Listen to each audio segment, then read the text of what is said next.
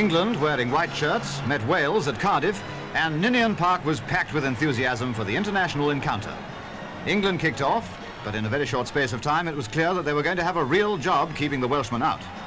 Wales indeed looked very dangerous, and time and again they were within an ace of scoring.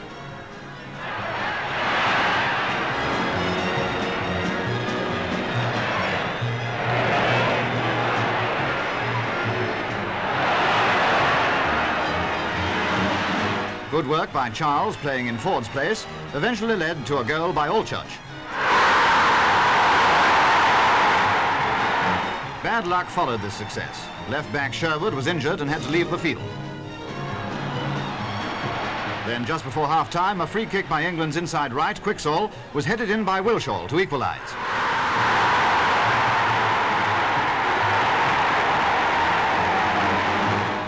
In the second half, Wales were still playing with 10 men, and England, who'd had the worst of the game, now went ahead. First, Wilshaw scored.